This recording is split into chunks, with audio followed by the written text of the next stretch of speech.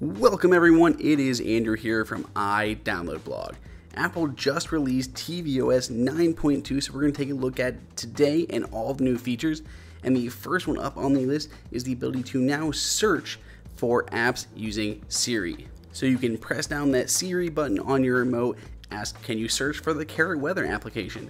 And it'll pull up that little sheet on the bottom showing you what you searched for. The same as if you were searching for any movie or TV show. If you phrase it differently, you can even get it to open directly in the App Store application and bring you right to that app. So in this case, Carrot Weather. Speaking of the voice control feature, next up is dictation, which has finally arrived on the Apple TV. Whenever you see those different, text entry boxes, you can either enter a full sentence or words like this one here. So I can say YouTube and it'll enter that and I can search for it. And other ones, it'll maybe tell you to go letter by letter, like for a password, or even an email address, such as when I'm entering my Apple ID, I can literally say ANDREW@ID, etc.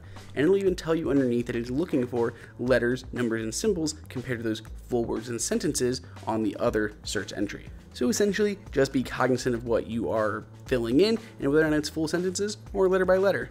Next up is going to be folders. So basically you just move the app icons around by holding down on your Siri remote and it'll make that application wiggle.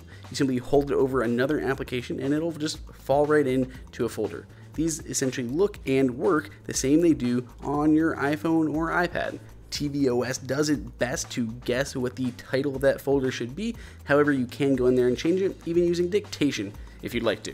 So continuing our list of all the new features on tvOS is going to be enhancements to iCloud Photos. You can now add your entire iCloud photo library here. Previously, you could only add the iCloud photo sharing. Now you have the entire library, which means any photo you take, as long as it's on that Photos application on your Mac, iPhone, iPad, it will even show up now on your Apple TV for screensavers or just looking at them. So if we actually go into any of our photos, we can now actually use live photos. You can swipe up to see some information or hold down on the remote and see them come to life. We also have a new app switcher, so if you double click on the home button, you'll bring up the new app switcher, which basically looks like it does on iPhone and iPad. The next new feature I want to look at is something that was actually on the last generation Apple TV, and it's going to be in the settings inside of AirPlay, which is the conference room display. This is mostly going to be useful for businesses and conference rooms, but essentially it allows you to display connection information on your Apple TV whenever it is at its screensaver. You can even add a custom message like connect to our network to AirPlay on the Apple TV. And you can even choose a background photo, which could be something like a logo, so you can create your own kind of business's background, or you can simply choose something from your photos or from the shot on the iPhone 6 photos.